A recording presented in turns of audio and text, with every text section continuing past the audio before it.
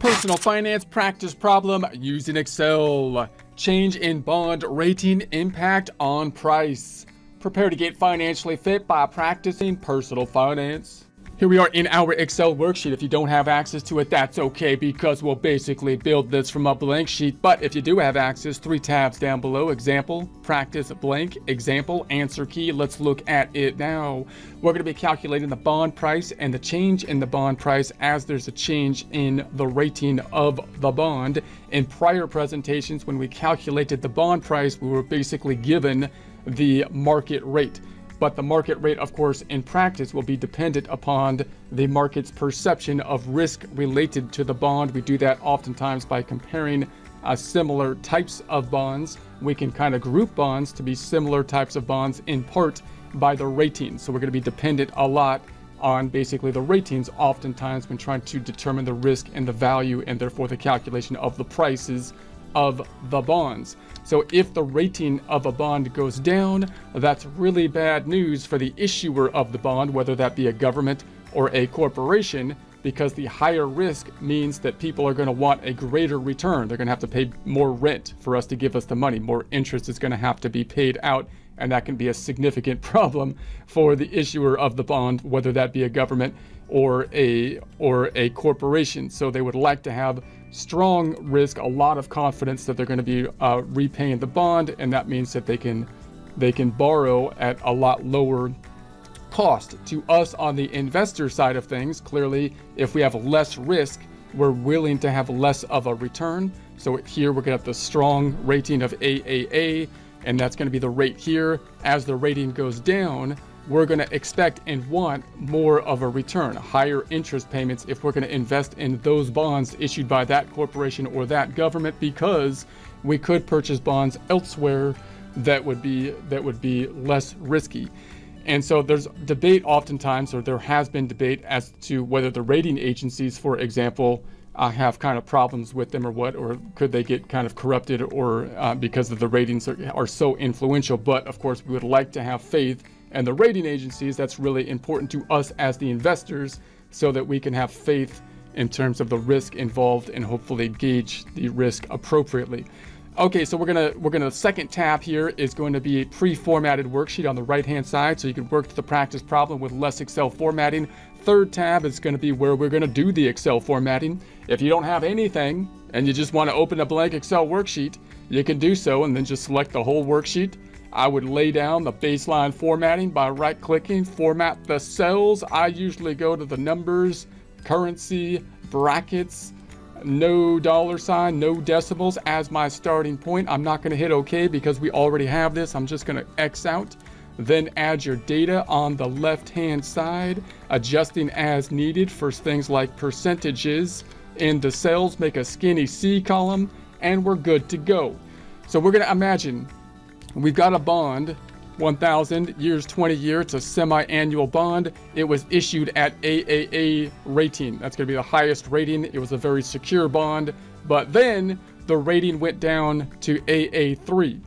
So if the bond was at the AAA at the point of issuance in a $1,000 bond, then we're going to assume that the market rate was the same as the AAA rate because it was at the point of issuance. So let's just recalculate that, and we should get to a $1,000 price.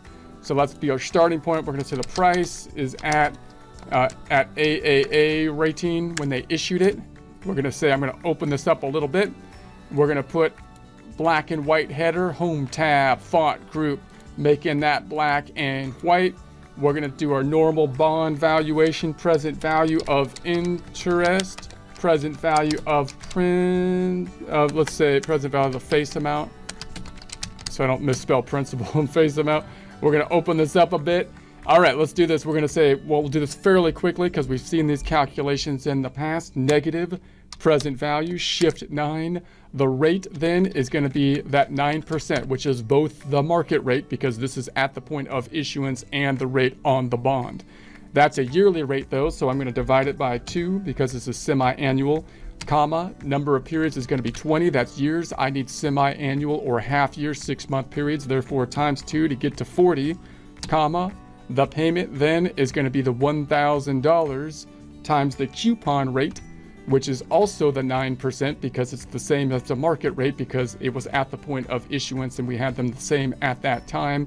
But that's a yearly rate, therefore I'm going to divide it by 2 because we're going to be issuing the interest semi-annual. Okay, the face amount's going to be negative present value, shift 9. The rate, once again, market rate is the 9%, which is the same as the coupon rate, divided by 2 because we need the semi-annual 6-month half-year rate, comma, number of periods is going to be 20 years once again, but we need half years, therefore, times 2 to get to 40, comma, comma, chameleon, because we don't need a payment because this isn't an annuity. We're now in the future value, which is the 1,000, and enter. That gives us the price at the issuance of hopefully $1,000. Summing it up, we get to the $1,000 because we use the same rate here for the market rate as well as the coupon rate because that's the rate at the point of issuance. Now let's make that bordered. Let's make it blue with the bucket drop down. If you don't have that blue, it's in the color wheel. There's the wheel of colors. I want that color right there. We're gonna say, okay, all those colors, and you always choose the same one.